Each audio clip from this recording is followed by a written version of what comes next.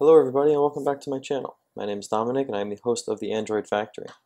Last episode we went ahead and completed some animations here, so now when we select a particular character from the list we get this nice animation moving to the details, and then in the reverse we get this, basically the reverse of that animation, a nice little window sliding kind of feel. So if you missed that, I'll link a card in the top right so you could check that out. And in today's episode we're going to talk about deep linking. Deep linking is quite helpful inside Android applications. They allow you to inject the user into a particular location in your app with a little bit of ease. So for instance, we could deep link someone into a particular character details page. And the most common use case of this is when you receive a push notification, you kind of navigate the user to where they should be inside your app. But it is also possible they do get external links, or they click on some kind of branded link that does push you into the application and bring you to a specific point here. So let's go ahead and dive right into it so we can jump the user to this details page. Checking out our nav graph here, the Jetpack navigation library makes it quite easy to add in this feature. So we can see here inside of our character detail fragment declaration, we have one argument defined here, a character ID that is of type integer, and we have a default value here. Now when we actually drill into the fragment itself, we again have our safe args here, which allows us to fetch the arguments passed into this fragment.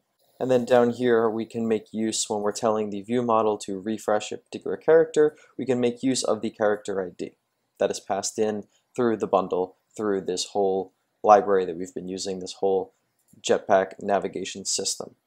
But what we can do here is we can actually define a deep link attribute inside of this fragment, and it will allow us to essentially inject the information that this fragment needs to start.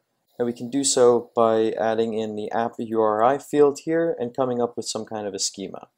So for now, let's just make believe that this actually is part of I guess your implementation or part of your company's idea, and you've been given instructions to, accept a particular schema, a particular URL, a particular link that you want the app to open when they click that. So we could just very easily say https simplemorty.com/character/ then it would be something like 5 or something like 124. And essentially this number here that comes after the last character slash is what we need to parse and passed in as this argument here for the character ID. So what we can do is we can copy the name of this, and instead of an actual number there, we can have our little curly brackets and we can paste in the little argument name right there. And this will now basically act as a placeholder. So whether this URL ends in /4/124, whatever it is, the library will now parse that as the character ID. It will start this fragment with the proper backstack, having the character ID set properly for us. So the only other thing that we need to do at this point is go into the manifest file and actually add this in under our, we'll do it above, but within our application tag here, we need to, I apologize, it actually has to be within the activity that has the nav graph. And so you can go ahead and add a little nav graph tab or attribute here, an Android value. We're just going to very easily reference the nav graph that we've built. And this will go ahead and actually translate what we've done so far, all of these other little deep link tags, because you can add them into any fragment that you've defined in this nav graph. It will go ahead and compile this into a particular intent filter, into a particular schema that Android can understand as a system. So if we go ahead and run the app here, we'll see that nothing has changed here, right? The application still functions as normal, moving a little slower, but if we click on somebody, they move into this detail screen and navigation works back and everything's all good. However, if we go ahead and kill this application, now we can make use of the deep linking. So I'm going to go ahead and just start a random text message here to 1, 2, 3, 4, 5, 6. And then in here we can go ahead and basically paste the URL that we told the app that it can handle. So we're going to go ahead and just paste that in here, and then we'll do character number 16.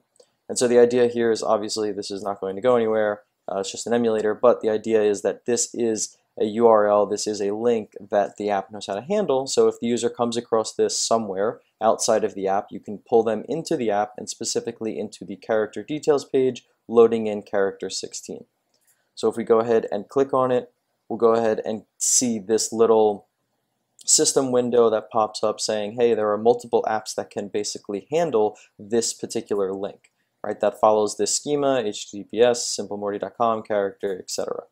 So we can click on our app, and then we can click on set to always open or just once. For right now, I'm just going to click just once, and then the application will start, and we will be hoisted into the character details page with the Amish cyborg who has been, I guess, fetched.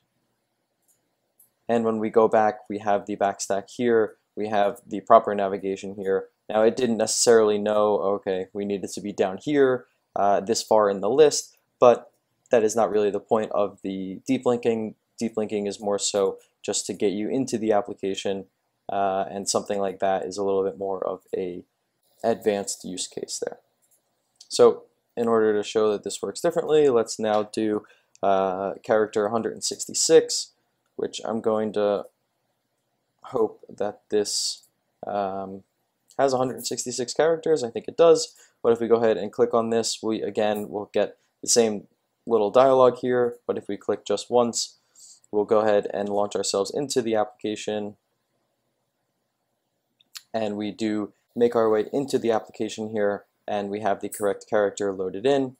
If we click backwards, we do of course get that back navigation, and we are in the proper hierarchy within the application. And so this is a very simple use case here, but this just goes to show how simple it is to offer deep links when you follow the structure. There was absolutely no code changes. The only thing we needed to do here was update this little deep link option and then add it to our manifest here, which now that we've done this, we're not going to have to do it again. So basically anytime you want to add a deep link to a particular fragment or to a particular destination, it's just going to require the proper structure, the proper definition of the URL, and the little placeholder here. And let's say we had a couple other arguments here, like, I don't know, one more argument. We could, of course, have, again, slash and then, argument 2, or whatever the name of that other argument would be. And the system will go ahead and pull out the different variables along the way, as long as the path is properly formatted, and inject those values into the arguments that are then passed into the fragment. And then the fragment just takes care of the rest. So there you have it. Deep linking in Jetpack navigation is pretty simple. If you made it this far in the video, I'd really appreciate a like. If you notice you are not subscribed and you did enjoy the content, please do consider subscribing. And I'll catch you in the next one. Thanks.